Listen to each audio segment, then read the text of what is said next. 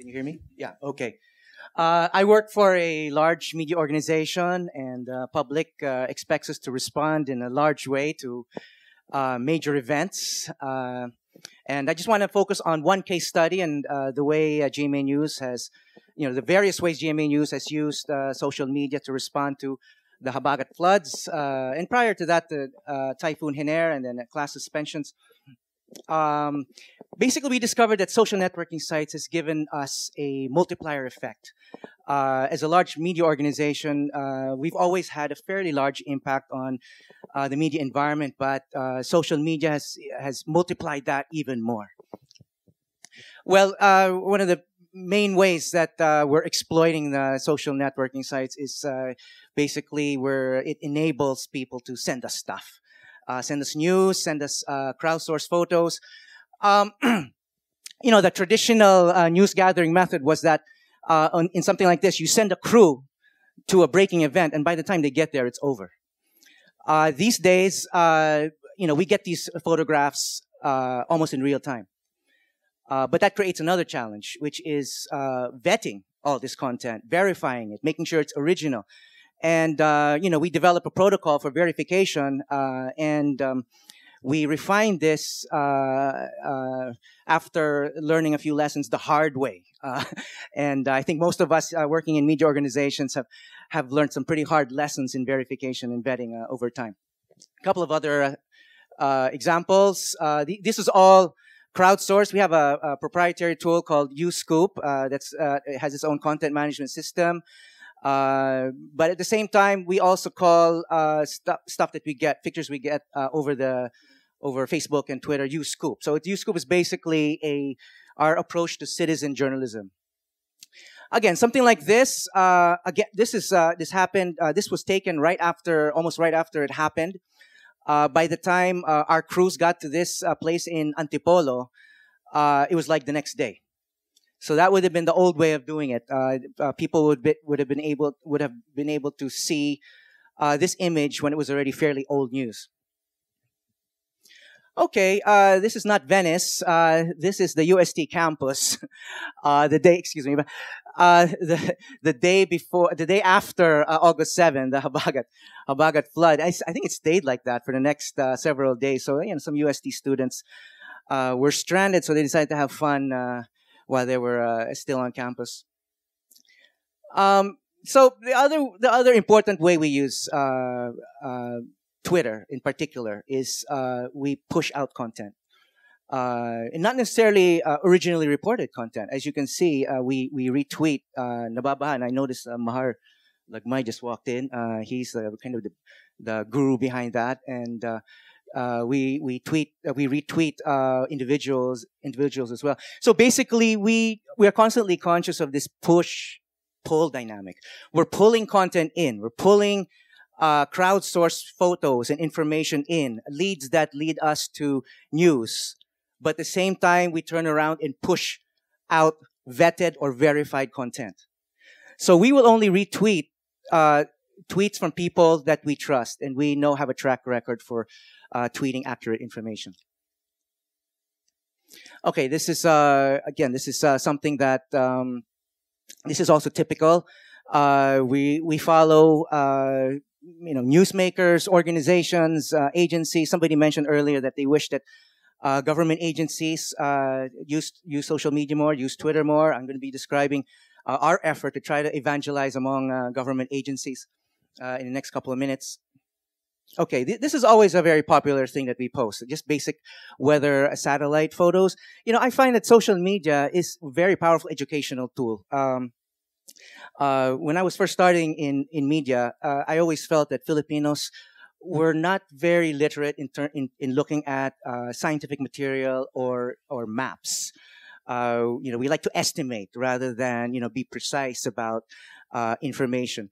Social media enables us to share stuff like this, which kind of contains precise scientific, technical information that we allow people to just figure out on their own, coupled with a lot of the other information that we share. Okay, some emergency information. There's this debate. There was this debate. The debate's over between whether social media should be breaking news ahead of our website, ahead of TV, even ahead of radio. Um, that debate's over because I think everyone's agreed that we can break news on Twitter and Facebook because if we don't, everyone else will beat us to the story. Except for enterprise or investigative pieces that we know are exclusive to us. But almost everything else, the death of Dolphy, the appointment of Sereno, the crash of Robredo, I mean, we don't wait for TV for that.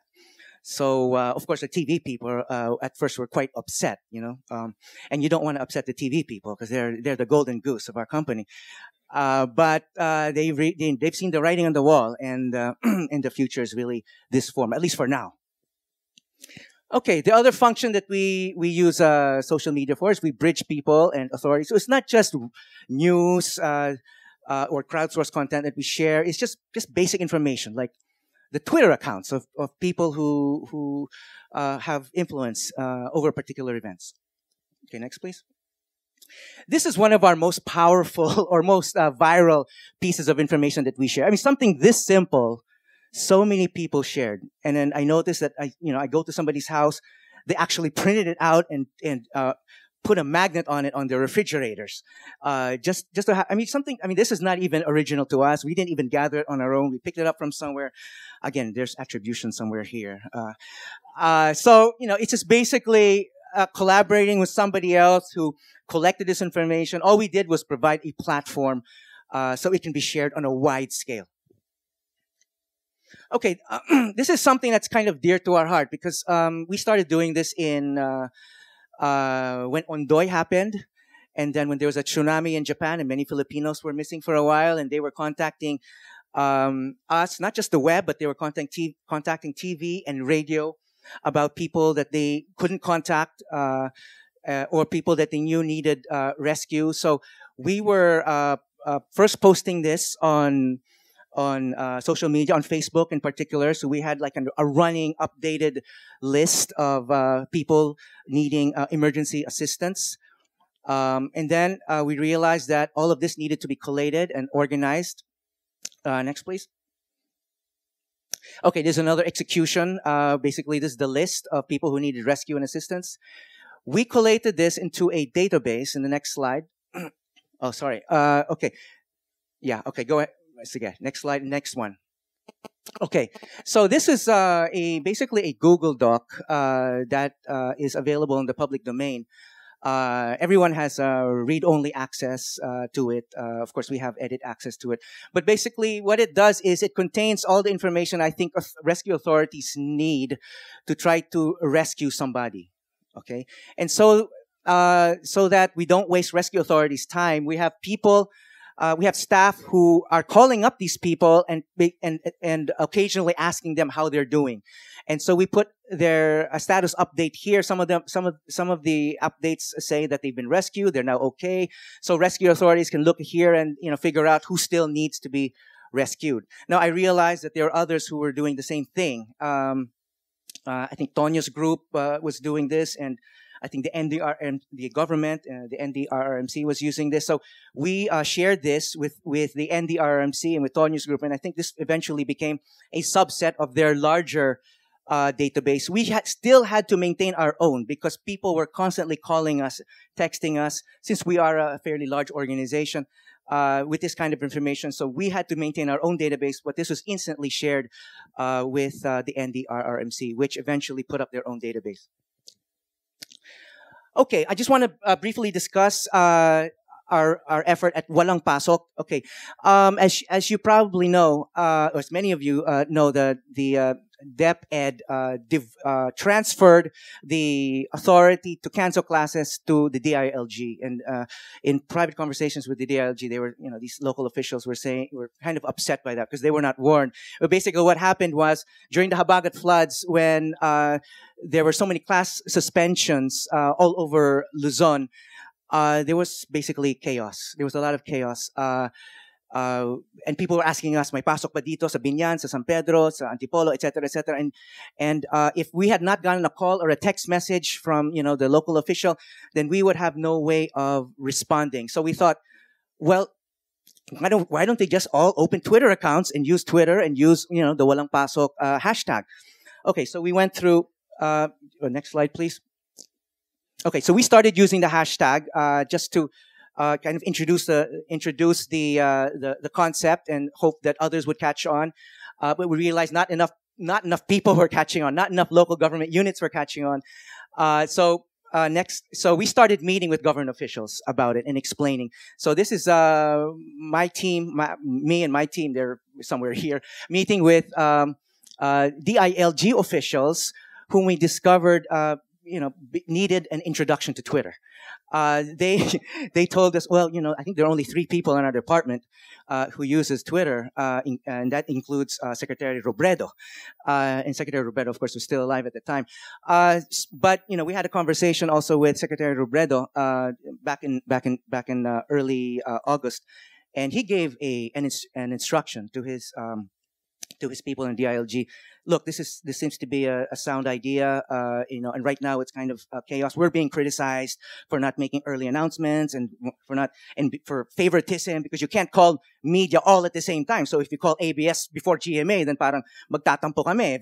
If they call us first before ABS, then tampuhan talaga yan. So, but if you use Twitter, then everybody has the same chance, diba? So I think, and then the next slide, please. All right. Next slide, please. Okay. So basically, DILG and DepEd talked, and starting today, this was August 15, 2012, the government will be using the unified hashtag walang pasok for class suspension announcements. Okay. And then a story by Rappler about the unified hashtag. Next, please. And then next time there was and then they started using it right away. DepEd started using it right away. Walang pasok. So basically, if you know how Twitter works, all you need to do is search walang pasok, and you just look at whether the account is verified, and then you can already start retweeting or using that information for official purposes. The government, started maintaining its own list, and we just basically retweeted all of this. Manolo is here, and he's an advocate of doing this as well. And then here you have media, and then local government unit. Next, please. Okay.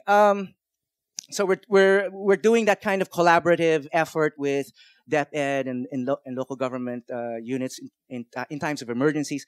But when the emergency is over, I think I think social media in general has an obligation to just say, hey, look, it's time to breathe now. We can relax, and we have the ability to not just report bad news, breaking news, but lift morale. Next, please. So we also post stuff like this: a dog that didn't want to be rescued. And finally, our most viral photo of all time. This set a record for us. I don't know, hundreds of thousands of shares by the time the Habagat flood was over. We just found this on the bride's Facebook page. Called her up, said, "Sure, you can use it," and just gave us a lot of traffic. But I think it also made a lot of people feel better.